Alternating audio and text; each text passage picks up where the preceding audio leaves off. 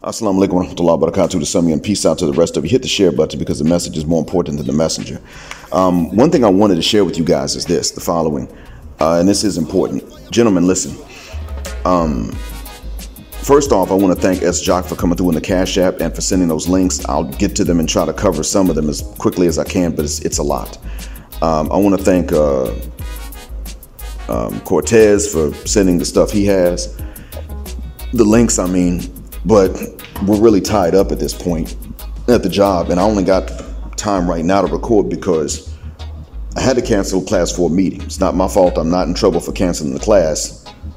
But then after I canceled it, I found out that a few minutes before that, an email was sent that the meeting was canceled. So now I'm like, okay, I got this block of time, and I still have something I need to be doing, but I figured I would try to belt this one out right quick for your benefit. 2 things. Number 1, gentlemen.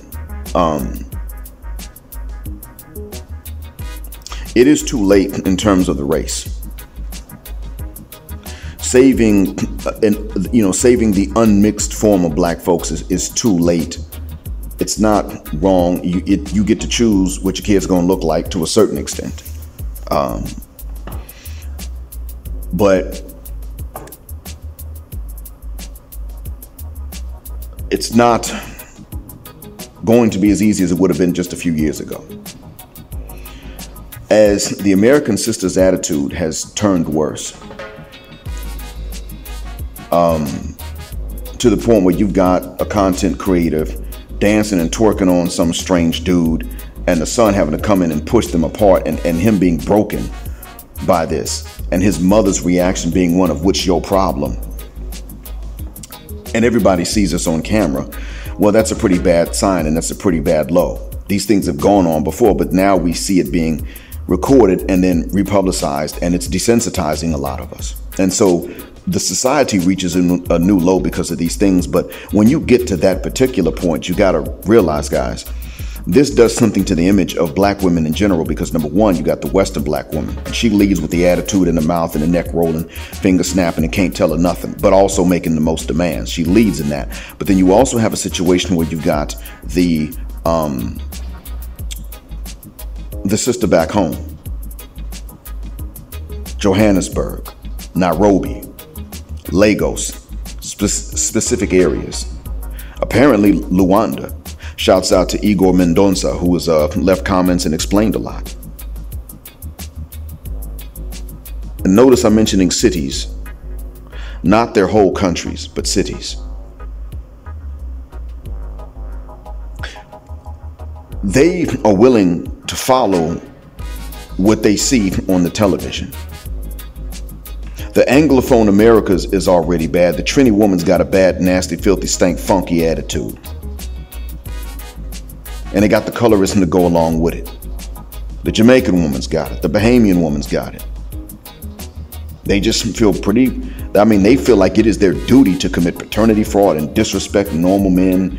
And, they act like that's what they're supposed to do.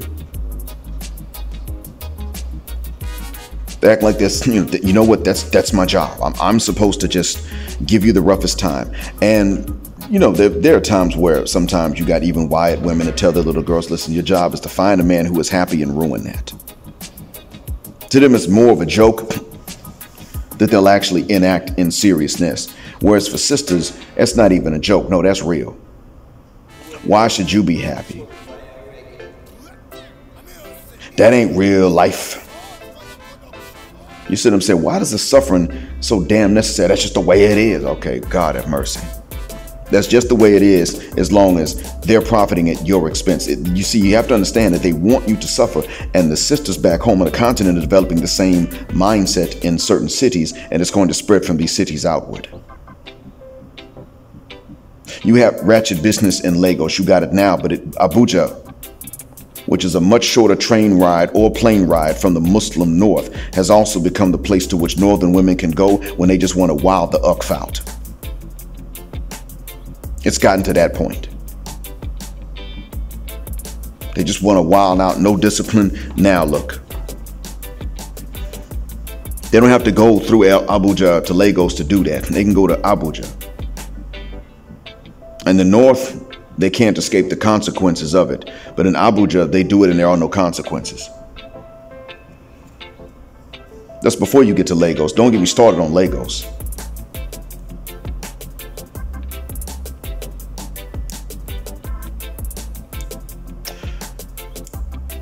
But they're willing to take on these bad things and these bad habits that you can see. Another Creole brother who has left and is also living in West Africa, and it's not Nigeria, but does live in a major city,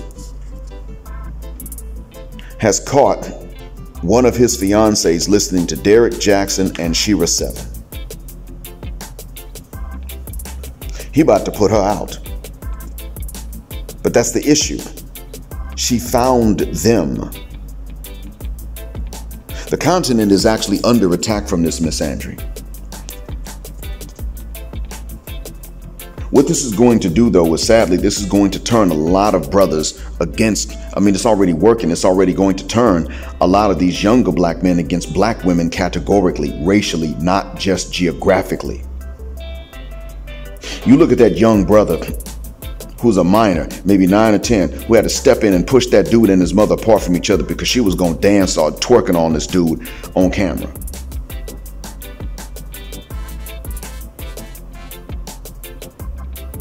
He was hurt. When you look at that young brother and he's 9 or 10, what the hell do you think is going to be the case when he gets older and he remembers his mama's smirk looking at him like, oh, what's wrong with you? And that's his mama. What do you think is going to go through his mind? He's already in the States where for him to get with a sister, he can't find one without the attitude unless she's ugly. Or maybe she's got somebody else's kids or herpes, and even then she's probably likely to have an attitude. Then what? If he doesn't become a traveling man, then that white woman's going to win out by default because she doesn't start off with that much attitude right off the bat when it's a brother. She does that to her own man. What's going to happen then? And see, I know that it takes brothers time to get the money together and be able to travel and get the tickets. I know that. But in the meantime, because brothers do grow older mentally and physically, because we're human, because we're biological creatures, the thing is that there are certain things that happen.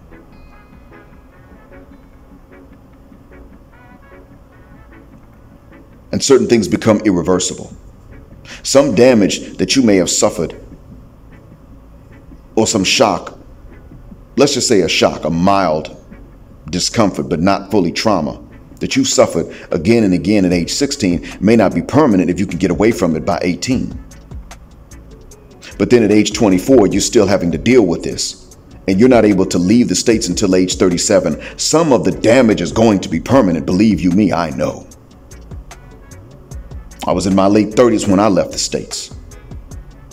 There are occasions where I have to remind myself that my wife is not playing a game. And she's not, but there are just times I got to remind myself because I came up where they're always playing games, especially if they're cute. It's always a game with them. It's always a manipulation tactic. Crap testing. It's always like that. That's how I came up. It was never anything different other than that. It was always that and that alone. Crap testing, manipulation, crying, tears, wham, being needy, not being willing to tolerate these same things in men, barely even being willing to tolerate human limitations. I've dealt with all that stuff. And sometimes I have to remind myself that's not what she's doing. I can see the difference, but I may have to remind myself of what that difference is. That happens.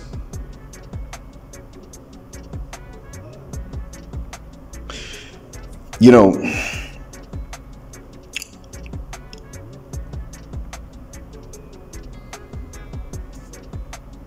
because you got sisters on the continent that are willing to take this on, that is going to ruin a lot of brothers.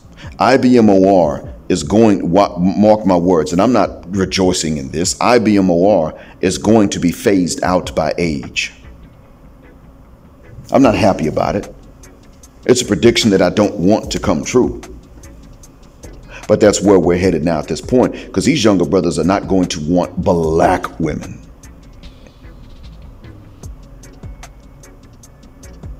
And unfortunately, those who do are going to be associated with a certain type of dysfunction. That's already happening.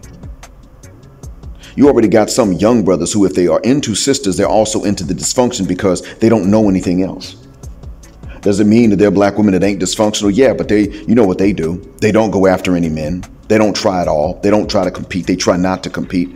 They sit back and they revel in not being the ratchet bitch. And then think that all the men are supposed to go up to them and approach them. And then later on, they're the ones who sit back and say, hoes are winning because, you know, the hoe is actually willing to go and get somebody because she's looking for a victim, like a prey, as a predator looks for a prey animal. And she was willing to sit back and actually wait for these men who were consistently being stabbed and hurt and shocked and electrocuted and told to fade the stuck away.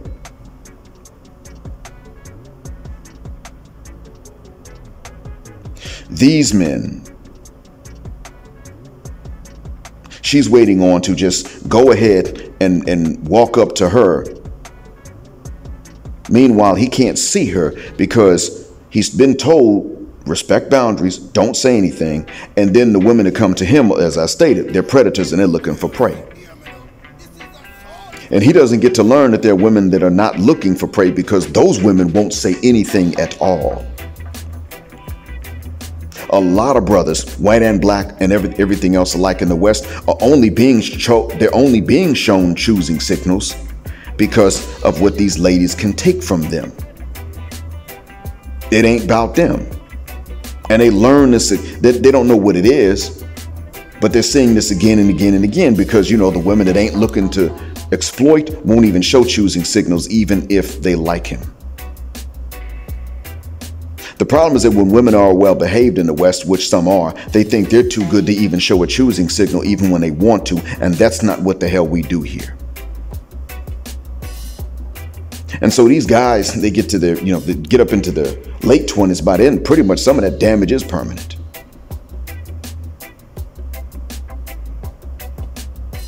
Not only that, you have to add in to that the economic and financial hardships of the West through which they've had to navigate and go, and that kept them from leaving earlier and younger than they did.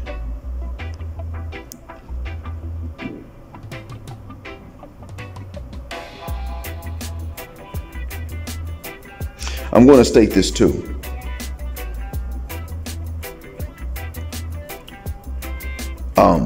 That's what it is. That's why I said that IBMR is going to be phased out. These younger brothers are looking at black women and saying, I don't want them. It's not, they're not born this way, but I mean, let's see what's happening. I mean, their moms are traumatizing them. And with emotionalism that sisters have, that's further trauma to the kid. You see, even black women that are covered and aren't completely stressed, you notice that when they're correcting a child, they say, don't sit there and just look at me like you stupid. So then the child looks down. Look at me. When you're in trouble as a kid, you're in trouble for what you did. You're supposed to be in trouble for what you did wrong, but you're not supposed to be in trouble now for how you look because she's already angry at you about something else. You could have a blank facial expression. Don't look at me like that. You could have a hurt facial expression like, you know what, I know I was wrong. Oh, don't put on that pitiful face. You know what you did. It's that type of thing. But then stretch that out over the years and it never stops. Oh my God. Black women with a covering can really ruin you.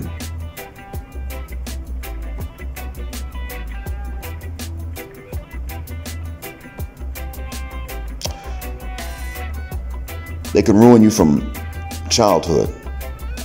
And it won't necessarily be because they don't love you. It can just be some of that backwoods plantation nigger trauma they love to bring and then push forward as culture. Newsflash, we're not allowed to pass these things on. If we men were doing that, they would say it's toxic and they would have gotten rid of it. We were never allowed to pass on this stuff.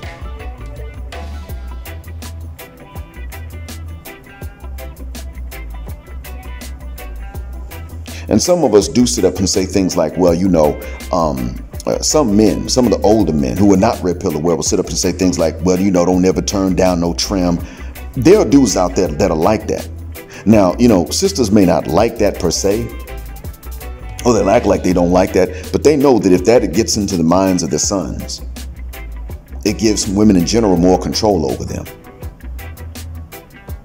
over the sons. And there are women that want that to be the case, because if they actually do sit down and think ahead, they start thinking, if these men realize what we're up to, we don't have a retirement plan, even in our own sons.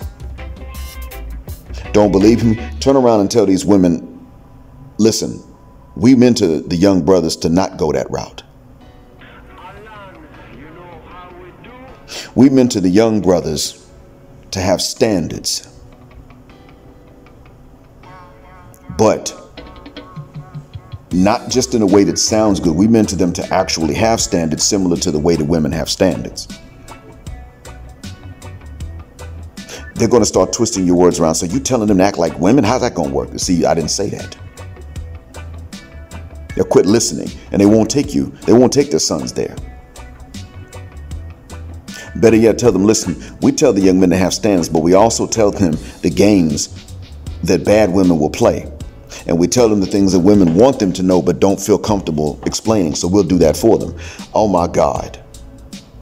Now see, that's the one thing they hate even worse. You be one of them brothers that sounds like he sits up on the corner somewhere. Yeah, man, don't never run away from no trim. And she be like, don't listen to him. He an old fool. But you be one of those guys that starts talking some sense. Listen, young man, I'm going to tell you now, you got every right to be careful about where you stick it. As a matter of fact, demand marriage. If she don't qualify for marriage, don't give her nothing else. And by the way, there are things they want you to know, but they ain't going to never tell you. You start telling them that gets a worse reaction from them than being that drunk on the corner telling, hey, young blood, don't never turn down no trim. Don't never be scared of no punani. Which one do you think they're going to react to worse? We've already seen it. They live in communities where you got a bum on the corner telling young brothers that, and they never move.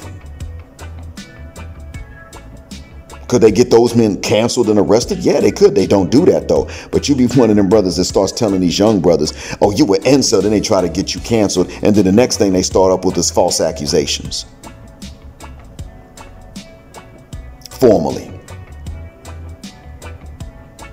That's what they do. What does that tell you? And young brothers are going to start to see this, and they're going to say, man, the hell with this. To hell with this.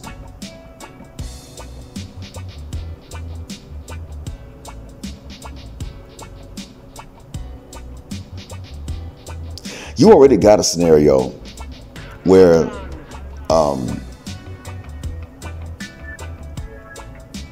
some of the ones that are teens now have looked at some that are now in their 20s, but 10 years ago they were in their teens or preteens, and how they acted. Because remember, those things are actually on, I mean, they're still on videos that circulate nowadays.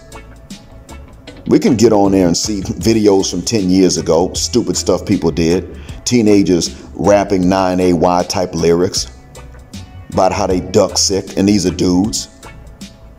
Some of that stuff is from 10 to 7 years ago, and guess what? You can still log on, and you might, certain places you may be able to find that. Certainly YouTube. Well, what does that tell you? You got cats that are now in their teens.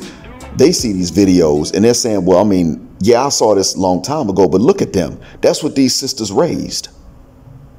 I don't want none of them. So pretty much what I'm getting at is that the sectors of the black manosphere that still wanted to keep it black, just not Western, are going to be phased out. They're going to be outgrown. I don't want it to be the case. I just know it is. And I want to repeat what Accountability Commentary has said to us. You may have to leave Keisha, but Becky ain't on it either. Becky's just a little nicer for a little longer, but she'll do that same stuff. Grace Jabari, anybody? And by the way, apparently she's Iranian.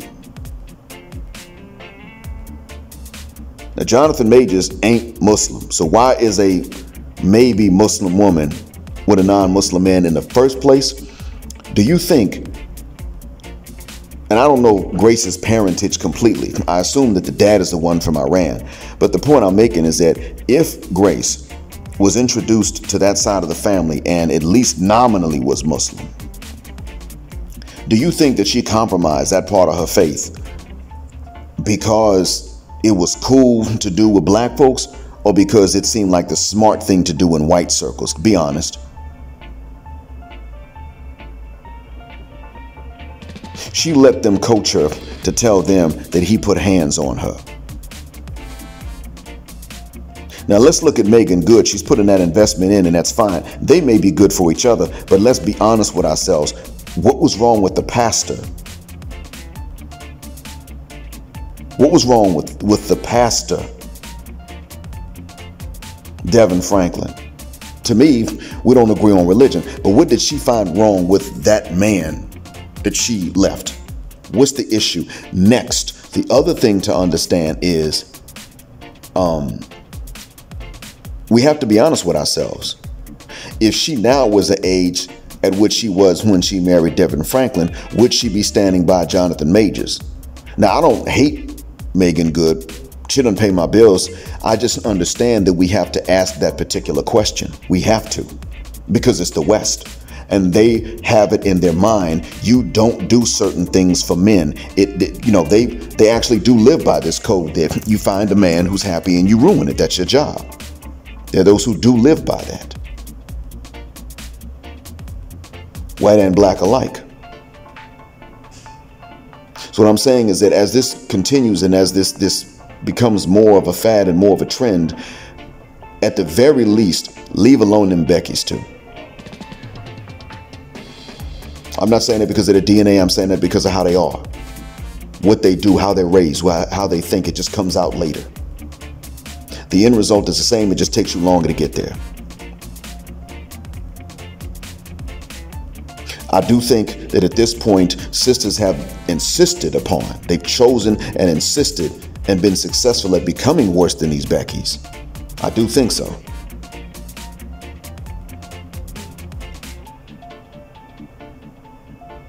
I think one of the reasons why it is that things may be friendlier between Becky and us is because, a sister ain't gonna let you use her for them draws even if she's using you. You're not allowed to do that to her. A Becky may not want you to do that per se, but a Becky will do that to you, and so it just works out. Because it's less insulting to a guy to be used for sex than it is to be used for non-sexual things. Both are insults to me, but most of us will find an insult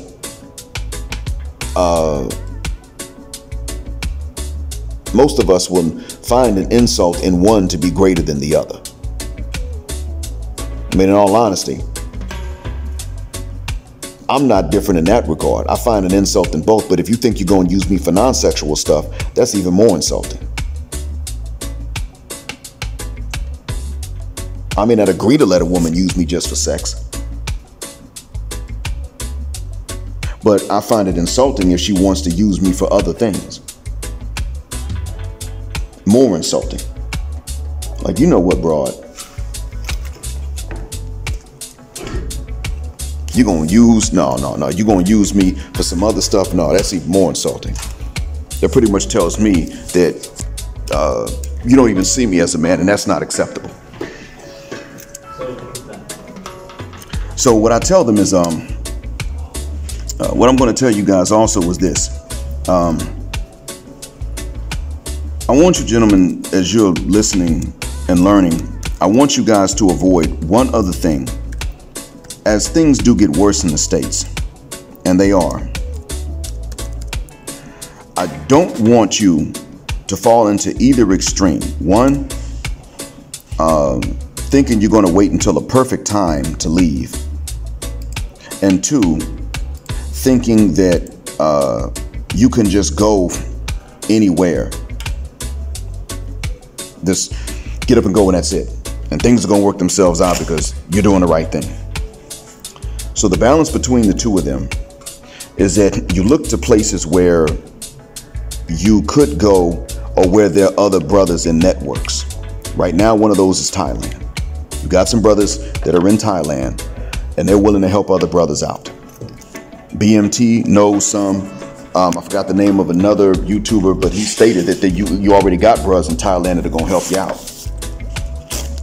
And that's to get off to a start. Now, it doesn't necessarily mean that that's where you have to live permanently, but that could be a starting place. You may find that one of the neighboring countries is better for you, more your speed, or just that there are opportunities that are untapped. You may find it, but the point I'm making is that that's what you got. So it may, you know, if you have to just go somewhere, you go somewhere where there's going to be some sort of network. Don't go somewhere where you don't know anyone at all. If you don't know anyone specifically at all, then at least reach out to some of these guys that are in Thailand. And if you can get the ticket, at least say, well, listen, I got the passport and I'm getting the ticket, but who should I talk to about adjusting? Who should I ask questions with and follow around when I land?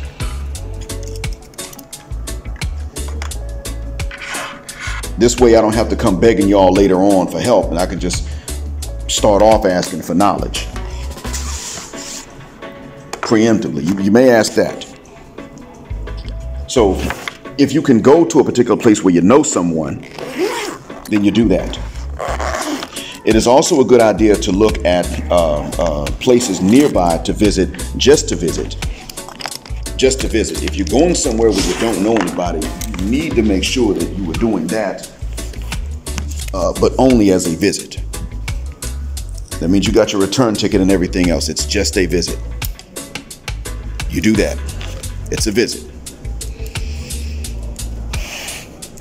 You go somewhere, maybe it's nearby, and then after you go there and you see the place and maybe you do make some contacts, you go elsewhere. And if you don't want to go back to the States, then at least you're going to another place where you visit. You see about making contacts. But when you were going to go somewhere to move permanently, you should, if you're going to even scope it out to move permanently, you should go where there is someone that you know or someone that knows someone you know, and your mutual acquaintance or friend can trust both of you, can vouch for them. It's the best you can do. But you do that. And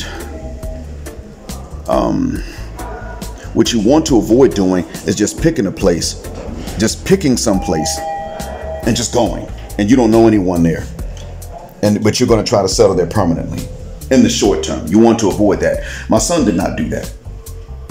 He went to a country to which we don't have a connection historically speaking, but he went with some people that are from there and they were going back. He can trust them. How's it going, sir? Yeah, good, man. Yeah. So far, so good. He can trust them, and so that's where he went. Now, he's there. There's still negotiations, but we'll see what goes on. I don't know. But he and I both have a plan B and a plan C. He did not just up and go somewhere we knows nobody, but that was going to be his permanent home. But he didn't do that. Now, I have gone to visit places where I don't know anyone, but it's a visit. I know where I'm going to stay. And I've looked at reviews when I go. Yep. So I've done this before. I'll do it again.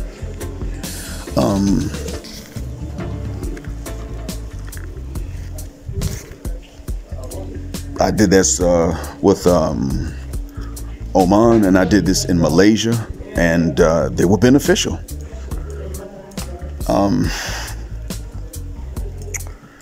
It helped out. But I met some contacts there, and if I had to go back later to scope them out again, then I could do that. But you don't just go without knowing someone and you just go and that's it. You don't do that. That is a no-no. That's out of the question. It is not negotiable. You can visit without knowing someone, and you know it's a visit. If you know someone, you can start with those whom you know or that know someone you know to visit, scoping it out for a permanent settlement. And you may go visit once you know some folks there, or you know someone that knows someone, you scope it out, and then you return later and make it a permanent settlement. You can do that. But it is very important. I know a lot of brothers now were impatient to go, and I don't blame you. And a lot of other brothers are like, man, you know, you can't just go, but you think you have all the time in the world, and that's also a fallacy. Neither one is true. The truth is on neither extreme. The truth is that you must have a plan, and you may even want to make an emergency plan. You know, if things go to hell in a handbasket in the States, all of a sudden, and it may be temporary if that happens, but you don't want to be there temporarily, then at least you have a place to which you say, well, let me go and see if in 3 months things change. At least let me see that.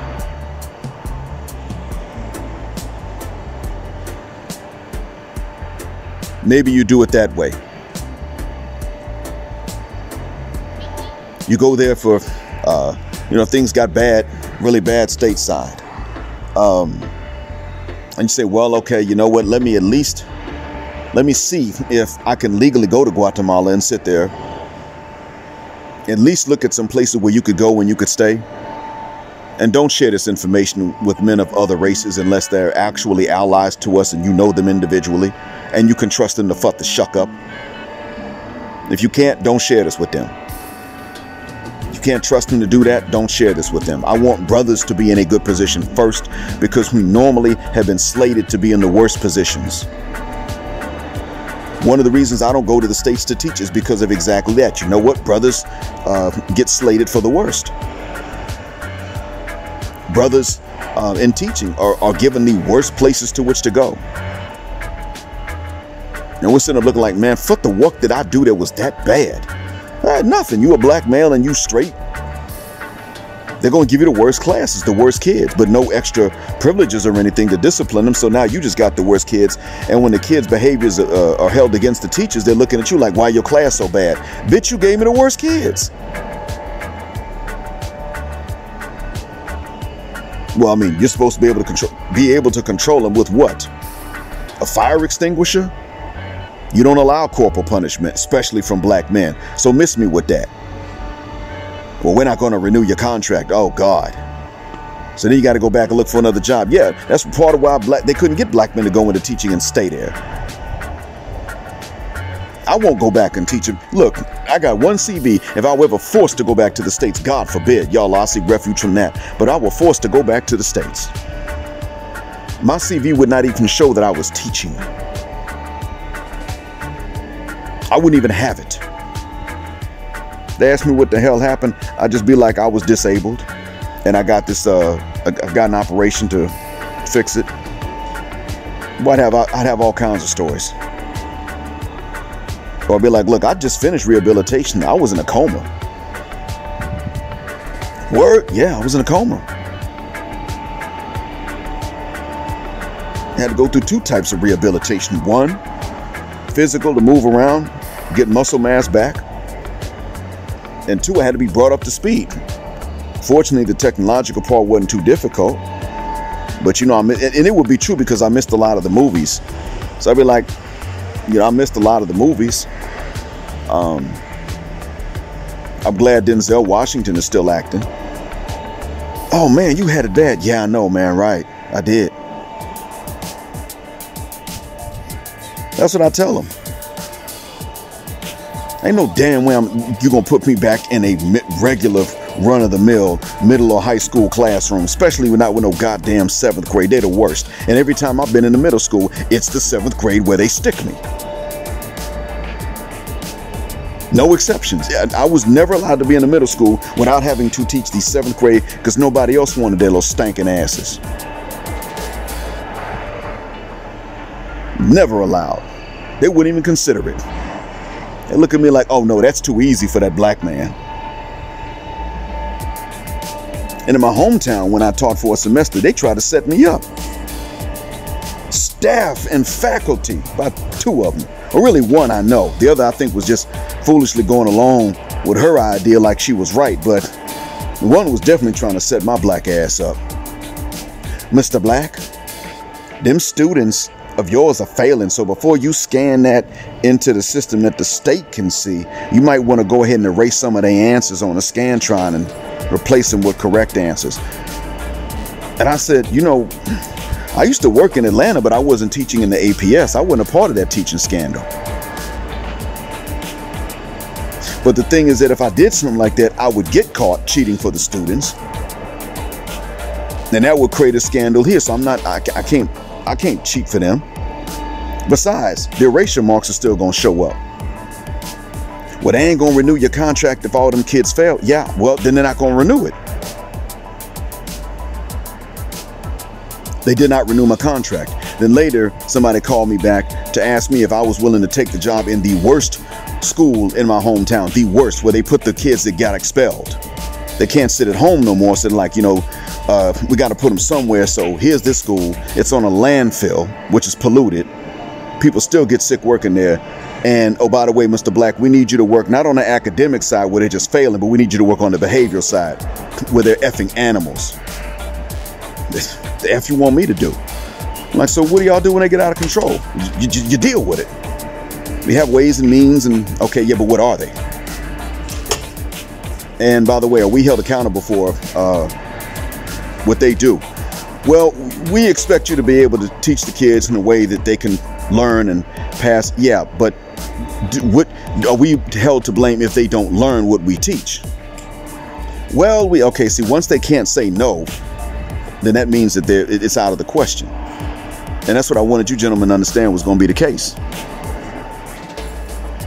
And that's why it is I'm telling y'all, you know, we don't go back. So when you're saying, okay, I'm not going to go back, I get it. I understand that. But you got to make plans, maybe even to visit 2 or 3. Then you can find out which one is going to be where you would settle. Or it may be that you're going to have to go to where we have some networks in place. It may be you have to start in Colombia because they got enough brothers there, or Brazil because they got enough there. I'm not going to say the DR because from what y'all tell me, it's gotten too ghetto, too passport pookish. We don't do that. But, you know, it may be that, or it may be that you have to start in Manila or in Bangkok or Pattaya or Phuket because that's where the brothers are. Just as a start, and then you can go from there. That may be what has to be done, but that could be the case. And I'm going to ask, listen, for some of you brothers that are in Thailand or in the Philippines right now, if my son needed to leave and go elsewhere, would some of you be able to show him, would some of y'all be able to meet him, and then tell him the foundation of what he would need to adjust and to scope out at least the neighboring places and see and get off to a good start either there or neighboring by? But could some do that? Could y'all pull that off? I'll let you tell me in the comments, because I ain't gonna lie. If some of y'all have a relative or somebody that's coming over here, they will probably be here to teach. But if some of you did, and we were in the same region, yeah, I'll tell them what they need. If I can meet them, I'll meet them. And if I can't, I just have to trade numbers with them or something, or telegram handles, and then I would tell them what they need to know from a distance. But I would be willing to do it. And we might actually be able to demonstrate and prove what I'm saying, because see, the truth be told, one of the reasons a lot of brothers can't just get up and go is because, guess what? They don't know someone that's already there. But we can change that. And that's why I've talked about this recognizability to each other. Let's change that up now. So anyway, I hope that what I've said has been a benefit. And thank you for listening again.